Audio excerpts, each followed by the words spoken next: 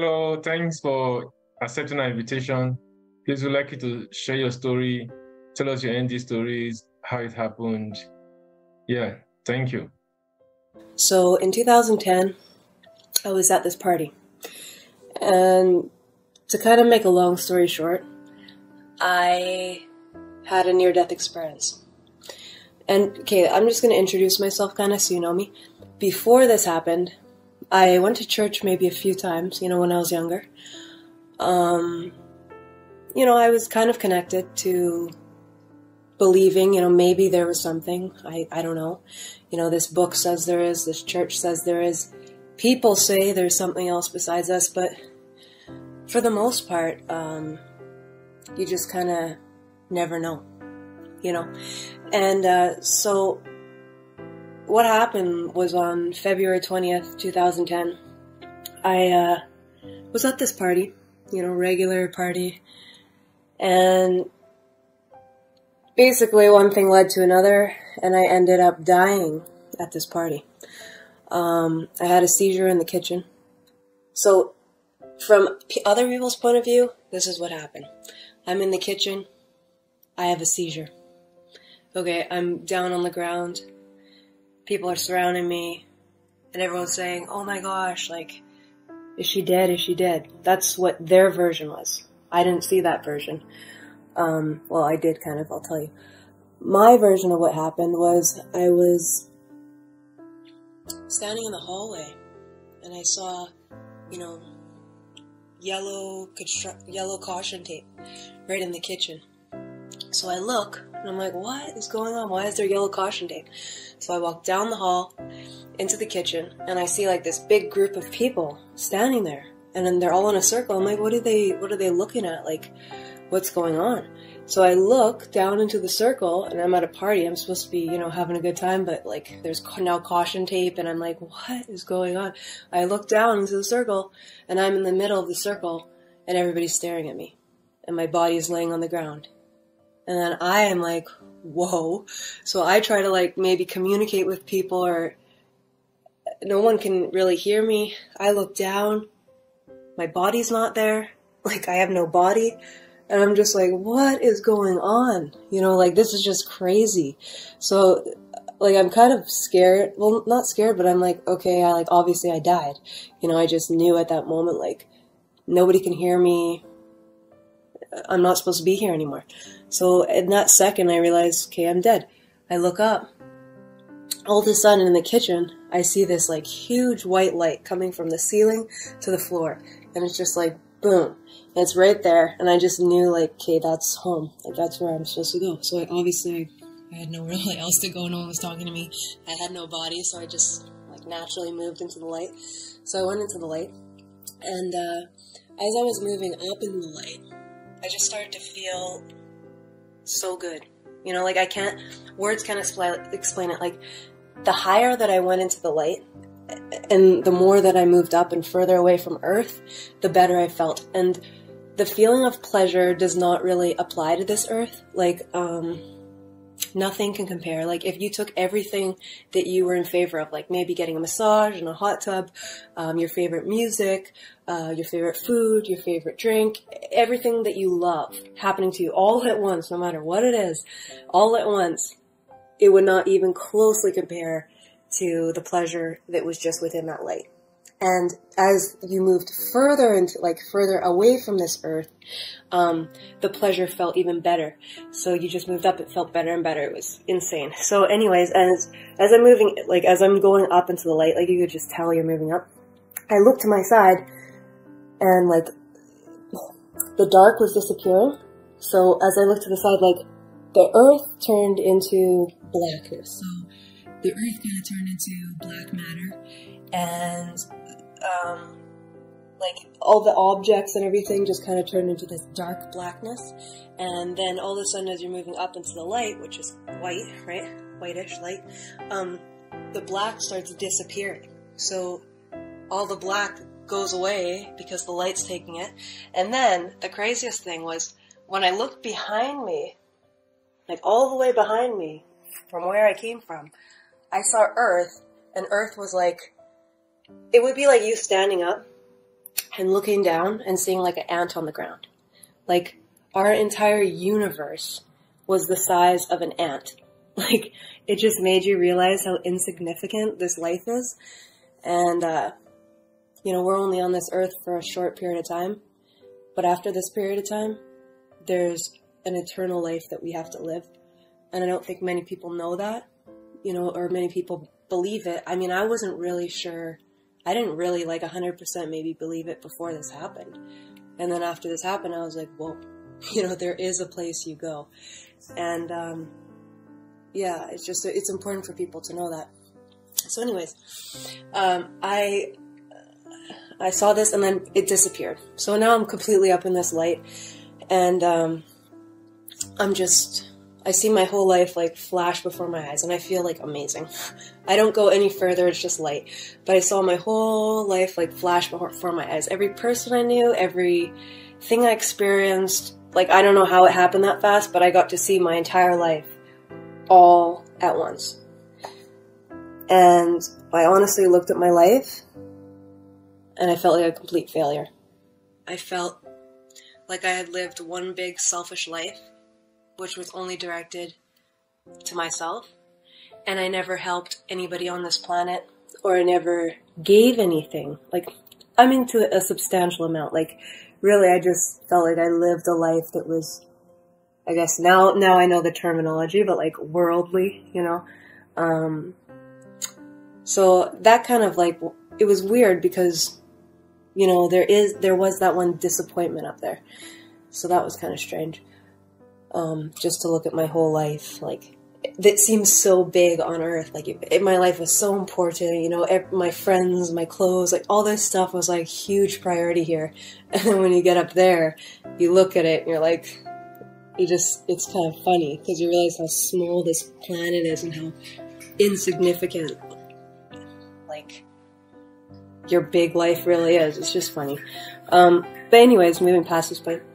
So, what happened was, as I looked through my life, another thing happened. My dog at that time popped out of, like, it almost looked like, you know, Mac Computer, similar to Mac Computer, where, like, everything flashes, like, it kind of looked like that. So everything's, like, flashing, and, sorry, that's my dog drinking water, and he's still drinking water. Everything flashed before my eyes, and then, my dog popped out, okay? My dog popped out, and then this girl popped out,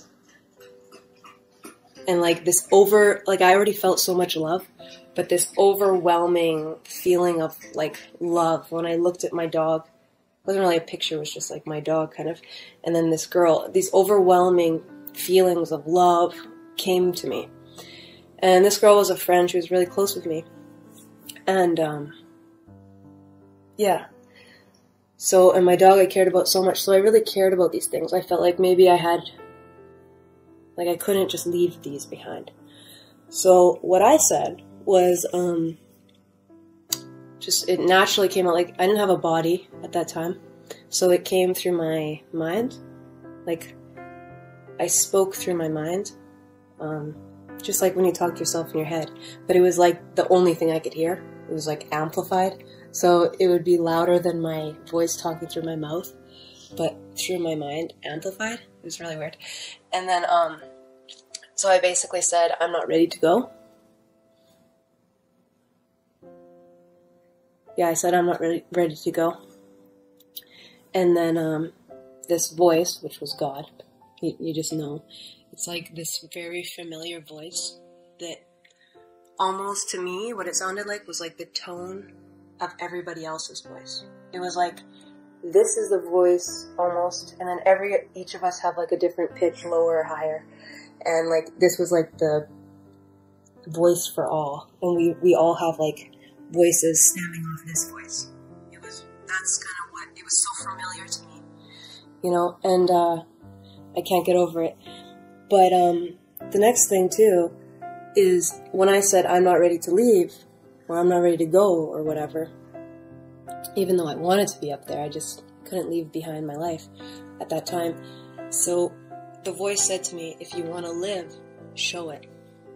And then the minute I said, okay, boom, it was like, back out of the light, like back into darkness coming past me, back into my body. And then I'm just like, I wake up and I'm laying on the kitchen floor, you know, and all I can see is red, like everywhere. Like all I see is just like red everywhere. And like all these people are around me and I'm like just coming to, and all these people are, you know, are you okay? Are you okay? Oh my gosh, we thought you were dead. Like they're all concerned about me. And I just see red everywhere. And I think like, I just remember asking them like, am I bleeding? I thought I broke my arm, or I thought I was bleeding. I could see blood everywhere. I just saw red all over. And I'm like, am I bleeding? Like, what's going on? And they're like, no, you're not bleeding. Are you okay? I'm like, yeah. And then all of a sudden the red went away. And, and I just like, there's a strobe light. And that was the thing that gave me the seizure in the first place. So I see this strobe light like bumping, and I just like take it. And I rip it out of the wall, like threw it across the room. And I think people were, you know, trying to grab me and pick me up or help me up. And I just didn't really understand. I'm punching everything like, oh, I'm back on this earth. Like, what's going on? Throw the strobe light. The lights were off. It was a party.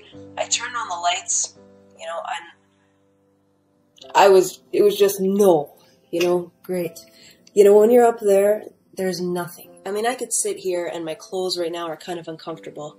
My hair is kind of in my face. Like, I don't want to be negative, but the reality is that it's not perfect on Earth. And there is a place where none of this exists. I mean, like, my leg might be sore right now. I might have to adjust my seating because, you know, we get uncomfortable at times. My throat is kind of dry. I mean, I can go on. Just everything, like, the light might be too bright in this eye. I have to be wearing sunglasses. It sounds really stupid, but the fact of the matter is, you know, light here, there is darkness here, and there is no perfection here. And to actually be able to believe or to know that there is a place where there is only good and there is no bad there. It almost doesn't really make sense. It doesn't, like, to us it doesn't, because we're from this earth, and on this earth we have good and we have evil. And the hard thing to realize is, beyond this earth, there is a place of all good, and there is a place of all evil. And when we come to realize that, I think that's really important to help us get through this life, because we're only here for a small time. And so, say I die at 70, if the world lasts that long, who knows, you know, but if I died at maybe 70, 80, that's less than 50 years left on this planet. And then I have eternity somewhere else. So just keep that in mind. Even if you want to, like, for the simplicity of human beings, pretend we only live 1,000 years, which I know we don't, but pretend just for simplicity. If we're going to be thinking about, like, 50 fun years here, which I mean my whole life before was just, let's just say I was not part of the good crowd. I was part of the bad kids, you know, partying all the time. Not bad kids, but just, you know, getting into trouble, you know, doing anything I wanted. Really doing, like, now I've learned these technical words, but doing, like, worldly things, you know, and I've just realized that there's so much more to this planet than just that, you know. And I'm grateful that God gave me the experience to be able to tell you guys this. And I'm not really a person who likes to share these things. You know, if it was my way, I wouldn't say this at all. Like, I would actually just avoid this entire thing. And I wasn't going to tell anybody. I told people close to me. I'm kind of shy that way. I don't really need to share things with, well, the entire world, for that matter. But I just felt like this was a story that could help maybe even one person, like, hopefully at least one, realize that there is life beyond this life. And it's important that we realize that, pretend we even live 1,000 years, we live more than that, but for simplicity, that the 50 or so years that we live on this planet, the 50 or so years, 70 years that we live on this planet, is not worth eternity in somewhere that we do not belong. We belong in that beautiful place where we came from, with God, and doing things that we deserve to do.